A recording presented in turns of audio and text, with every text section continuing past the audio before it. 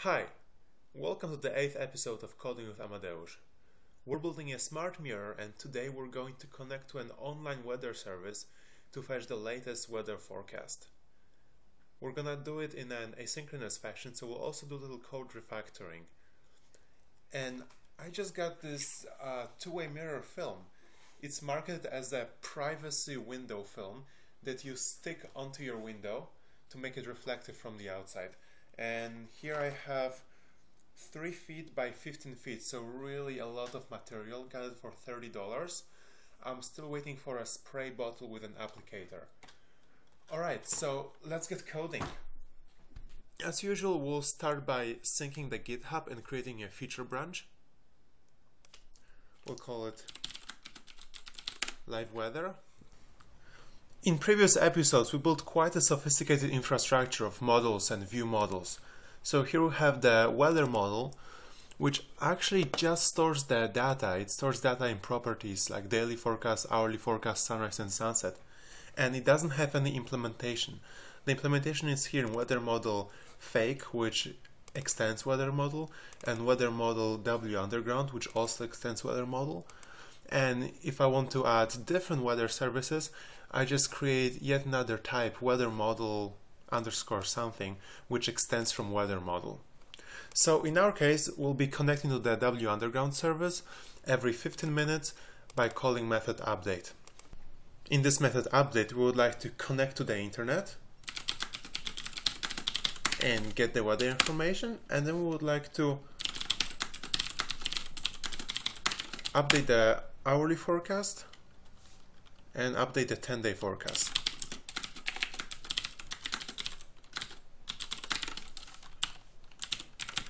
And let's create those methods. We'll first look at the getWeatherData method. Here's where we'll make a connection to the service online. And everything related to online is in the System.net namespace. System.net. In the System.net namespace, we have the web request class, which doesn't have a constructor. Instead, we're using a static method create. Here we provide the request URI. Let's go to the API reference to see what the URL we need to do to get the forecast. It's right here at the bottom. Alright, we have a request, but just by creating it, we don't communicate with the internet. We do a communication only when we try to get a response. So request dot get response async. This is an asynchronous method which needs to be awaited. Here IntelliSense shows us how to do it. Web response x equals await get response async. So let's do that. Var response, yes, await. Since we are awaiting, this method needs to be asynchronous and return a task. And since getWeatherData is asynchronous, we want to await this one as well. And since we're awaiting, this update method needs to be asynchronous and return a task. But now we see that the weather model, and actually not the weather model but the base model, enforces update to be a void method. So let's just make it a task, and now in the error list we'll see all the places that we need to refactor to go ahead with our change. You'll notice that in the implementation here I have an override async method, but in the base model I don't say async, and the reason is that we just can't do it in C#. The async can be only used in methods that have a body. So that's okay. We just say that this method will return a task, and the actual implementation will say that it's async. Okay, let's go to the error list one by one and change every single void to an async task. And in the base model, we will await this task. To await, we need to make this event handler also async. And here's an exception. Event handlers, they need to have a signature of void and then taking two params, object and event args. And that's okay. When a method is void, it can be asynchronous. It will just give you a really hard time with exceptions. So what we should do, we should try to catch those exceptions. But if we had any mean to handle it, we would do it here. Essentially, if we don't do it, then the whole application will crash. Let's commit this change.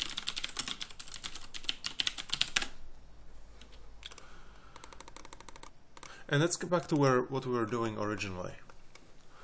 Okay, so here we have this response. Now here's a using pattern which disposes of the response when we're done with it. We'll say using variable response is request get response async, and now the response lives only between those braces, and when we hit here, the response is automatically disposed without us having to explicitly do it. One gotcha about a response is that it doesn't have the plain text response. It has a stream with a response. So we'll again use the using pattern because we need to create and then dispose of a stream reader which will read that response for us. Stream reader, it lives in a System.io namespace, and we pass in a stream as a parameter. Response that get response stream. And only now we can say that read to end. And since we're in an async method, we might as well do it asynchronously. And let's assign it to a variable.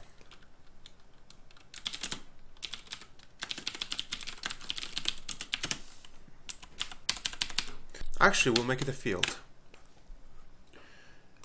And we'll do the same thing with the 10-day forecast. It's right here, forecast 10-day. The only difference is in the URL we have forecast 10-day.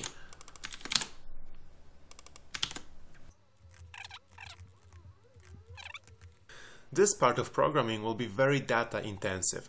We'll be taking data from one format and we'll be transforming into another format. And it will be great for us to actually see the data that we're working with. For me, it will be great to know what I'm doing, and for you, it will be great so that you can follow me. Hey, so I just did a little behind the scene operation here. I used alive to fetch the raw response hourly and raw response 10-day, and I put them right here in strings cached 1 and cached 2. And instead of calling the update method, we'll use this method alive and transfer the execution here to, for example, update with hourly data, so that we can work with this response without pinging the server over and over again. Now we're in a fun part of the programming, and we just need to extract data from this big string. So how do we do it? This string is a JSON formatted string, so we'll be using the Newtonsoft.Json library. Right-click on references, hit manage nugget references, and under browse, here it is, Newtonsoft.Json. It's so popular, it's number 2. We'll install it. And we'll be using the JObject. JObject is in the Newtonsoft.Json.link namespace. And JObject has a method parse, which just takes the string, which is a JSON. Let's take a look at the JObject. It is a dictionary with a key which is a string, and that means that we can access the values stored within the JObject using a string indexer. So let's give it a try. Equals JSON response. We see that the response is the first few lines that has version, terms of service, features.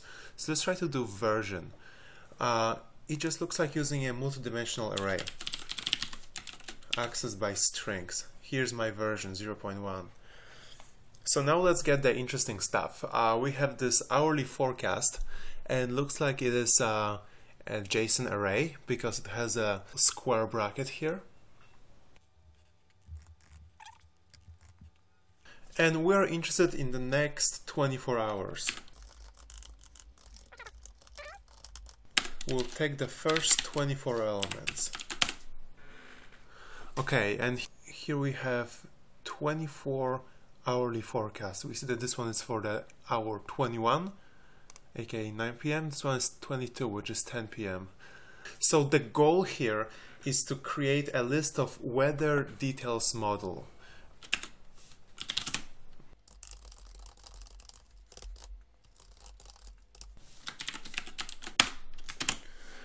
And here we can provide conditions, rainfall, snowfall, temperature to this weather details model. So we just need to fetch this data from right here.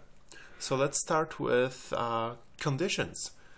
Conditions will be hourly condition, chance of rain. Okay, so here is our first property. Now we would like to add the forecast to the list of hourly forecasts at the end. Hourly forecast, add forecast. There's a gotcha. The J object contains J objects, so we just need to do a toString if we want to fetch a string, and now the problems are solved. So all we need to do now is just fetch more information from here. Let's try temperature. Temperature is a number, so first we need to extract a string, then we need to convert it to an integer.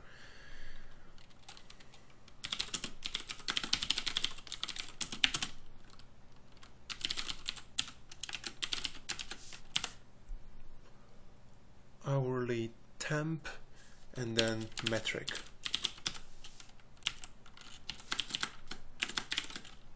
toString. Okay, we have 5.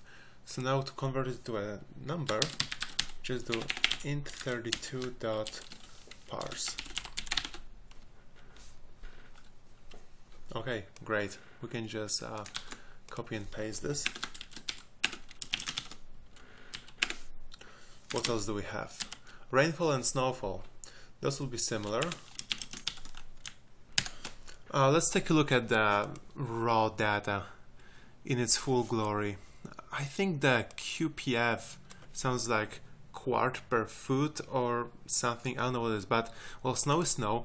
This is probably percentage of precipitation, and this number looks like pressure, mean sea level pressure maybe. So by method of elimination, I believe that QPF is the only thing which indicates the rain. So we'll just stick with that for now and see how it goes. So QPF, and we also have snowfall. This one was easy. Snow. Okay, and as we go through time, we can see that temperature is 6 degrees, 5 degrees. Yeah, speaking of time, the last thing we need to do is provide time for this forecast. It is a date time, and what we receive here in hourly, we have hours, minutes, year, month. We also have epoch. It is a Unix timestamp. So let's convert it to the C#'s date time.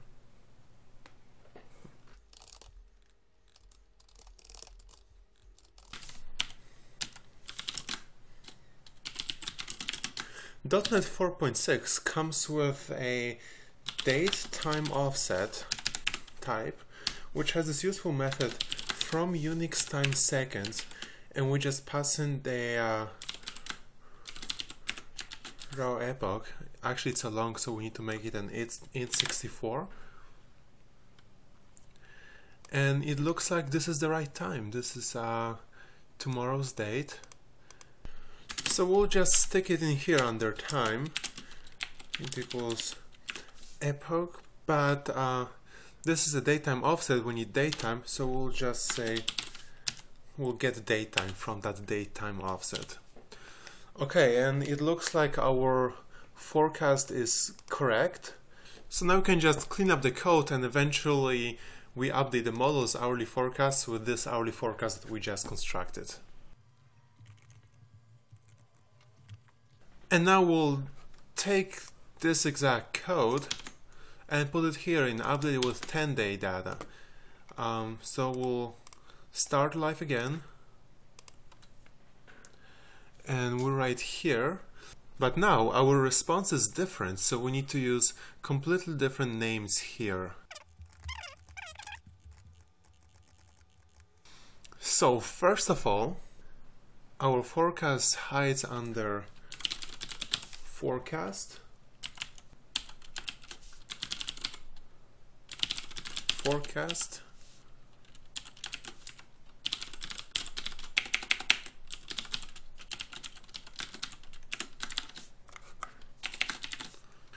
there's quite a lot of errors. The errors are null reference exceptions because every single name here is different than it was in the hourly forecast.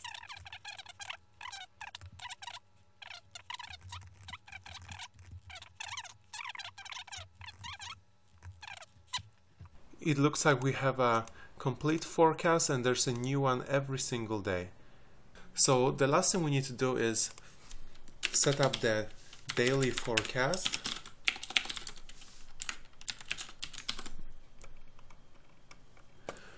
And lastly, we go to the app.xaml.cs where we select the model to use. So here we have weather model. Instead of weather model underscore fake, we'll use the W underground.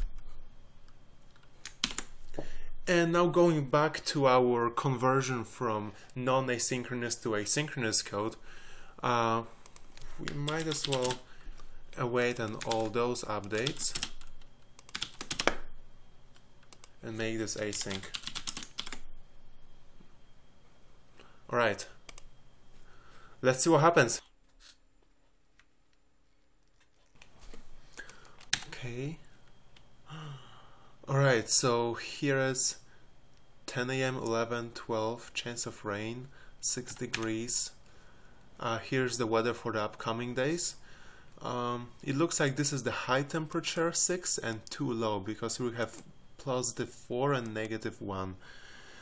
The UI definitely needs to be reworked and we'll do it soon. But for now it looks like we have the right information. So let's recap. We are using the J object to parse. It parses a string and then everything it parses is available as a dictionary accessible by strings. So this way we could access all the information from the API just by using strings. So the good thing here is that we don't need to use any third-party library that creates types and whatnot. Everything is just stringly typed and we access the data that we want. It's very straightforward. Thanks for tuning in and I'll see you soon.